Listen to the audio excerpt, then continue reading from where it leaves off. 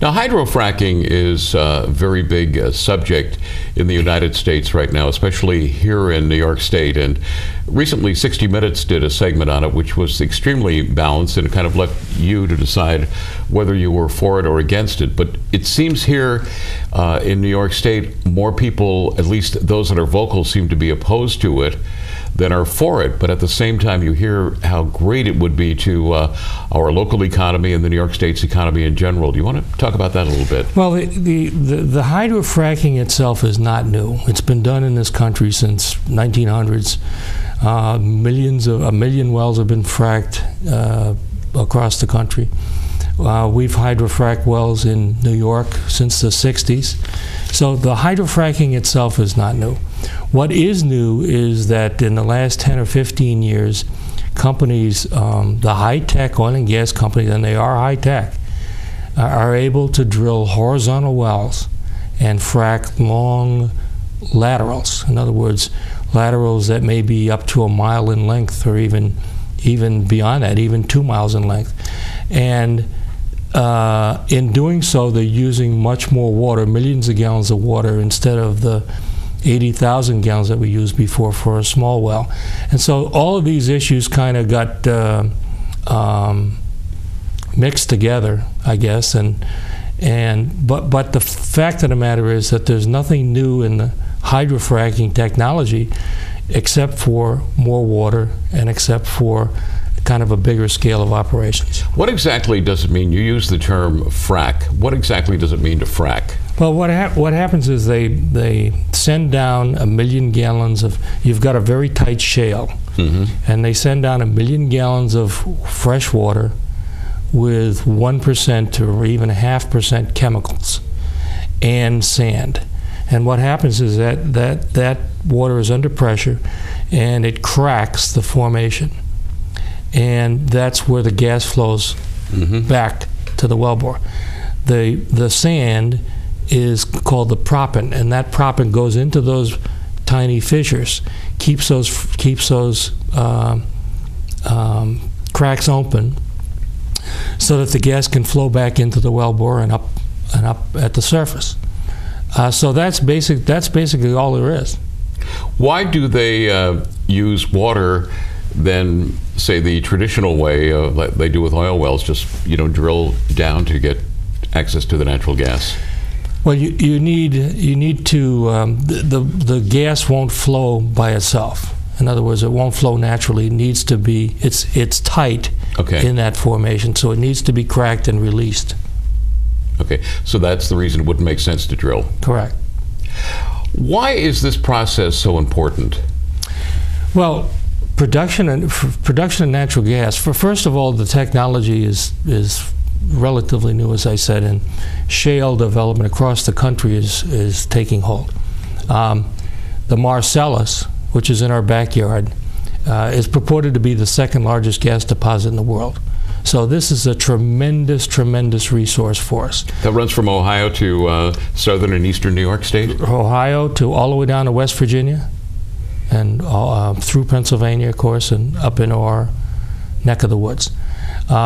If you wanted to place a deposit in the country, this is the perfect location. It's close to the markets, close to the population centers of the country. It would take very few pipelines, since we already have a pipeline infrastructure. It's in depressed areas of the state.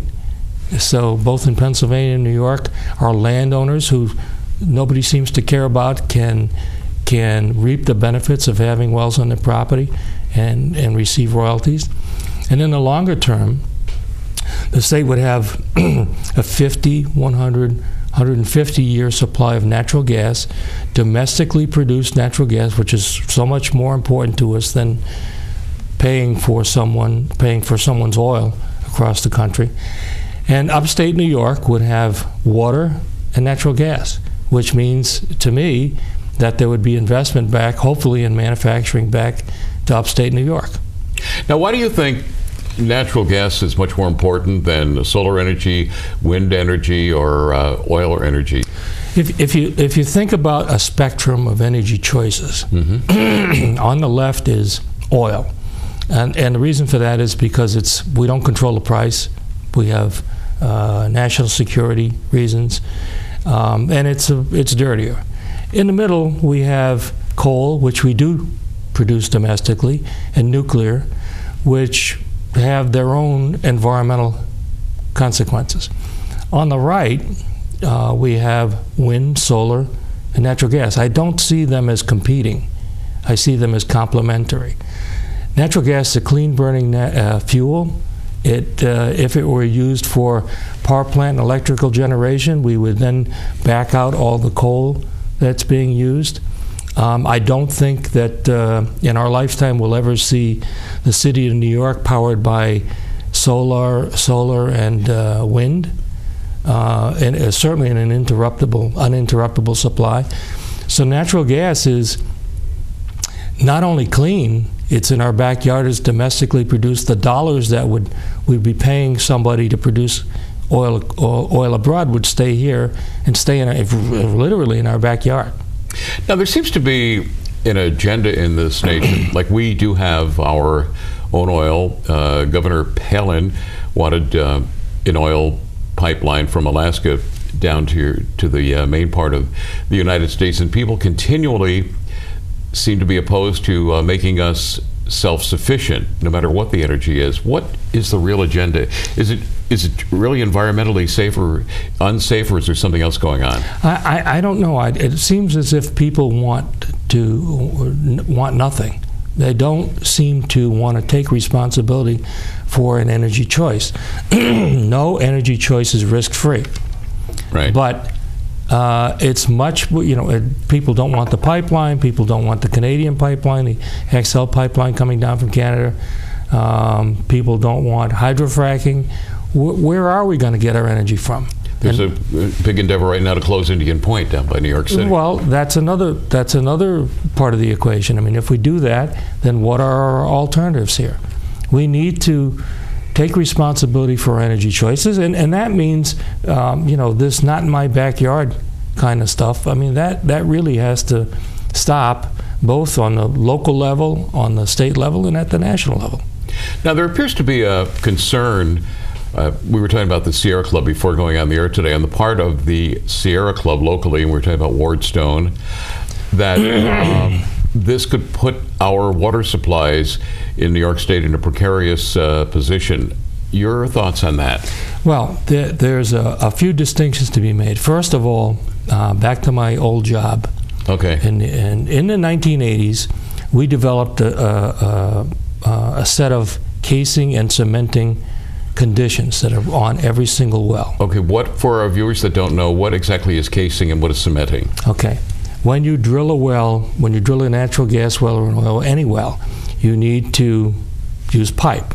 And in our case, we required 2 strings of pipe, in other words, and 2 sheets of cement to protect the fresh water from, so you have fresh water, cement, pipe, wellbore. That's what we have. We've had these conditions in place since the 1980s. We've drilled 10,000 wells in the state since the 1980s with virtually no problems, no impact on the groundwater. The problems that have occurred in Pennsylvania have largely come as a result of poor cement casing and cementing practices. Pennsylvania have just adopted essentially what we've had in place for 30 years in December of 2010.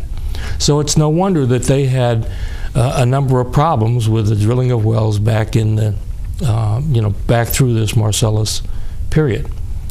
So we need to distinguish that New York has kind of always done it right, and will continue to do it right. And it's almost insulting to me to say that we would somehow sacrifice the groundwater of the state of New York for the drilling of oil and gas wells. It just would never happen.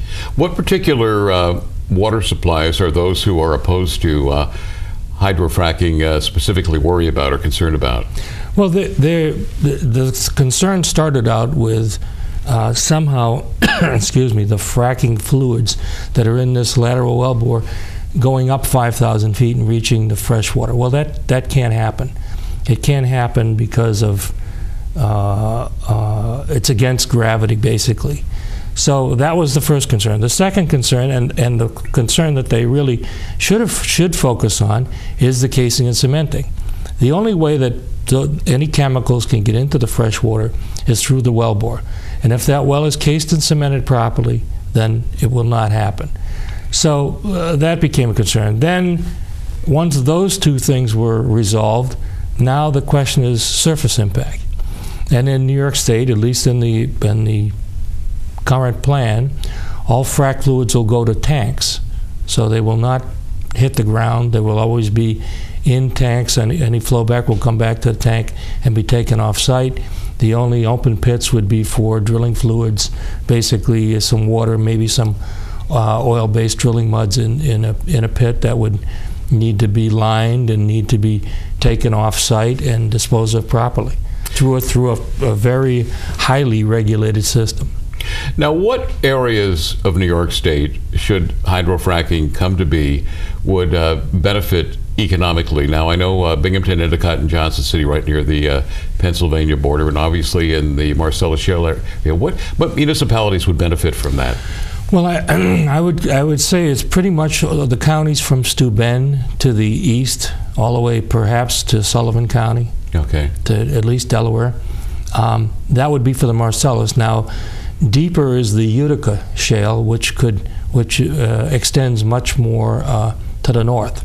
So, and there are some suggestions that the Utica is prolific, at least in Ohio, so that there may be the opportunity to develop that as well. Now, what regulatory safeguards are in place here in New York State, or are they yet in place because hydrofracking really hasn't started? Well, we already have. We could drill wells today under our present regulatory system. We have a very good, robust regulatory system, as good as anyone in the country. What they've done through the SGIS, the Supplemental Generic Environmental Impact Statement, is basically enhance that regulatory program. So there are additional safeguards being in place, like a third string of pipe, where I talked about two strings, two redundant strings before. Now there'll be a third string of pipe. There'll be a slew of plans that'll be necessary to get a permit.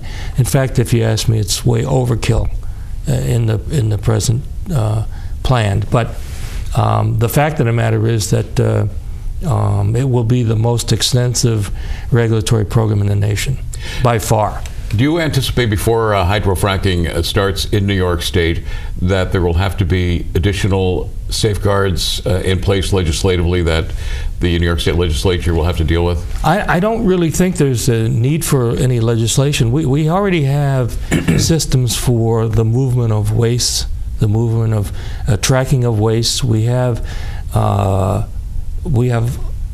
a great deal of legislative authority and regulatory authority in pretty much all the areas, including, I'd say to you, in the enforcement side. There are many tools that we have used to make sure that people stay in line. Besides serving the residents of New York State with natural gas, I understand when hydrofracking does happen, and I think it's inevitable that it will, we will become one of the biggest energy exporters in the United States of America. Is that true?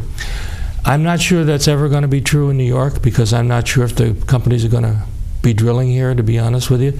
We're in competition with Ohio, Pennsylvania, West Virginia, and if our system is too difficult or too expensive, they're going to go elsewhere. We produce maybe 4% of our natural gas needs now, so we would need to produce 96% to be even. And that's why I say we need to take responsibility for our energy choices. Pennsylvania, on the other hand, is a net exporter of gas already. And by the way, we've seen decreases in utility bills already from Marcellus. You've seen it both here in National Grid. You've seen it in National Fuel Gas out around Buffalo. New York State Electric and Gas too? I don't know that for a fact, but okay. I'm sure that's true. So you're seeing much lower natural gas prices, which are being reflected in our utility bills.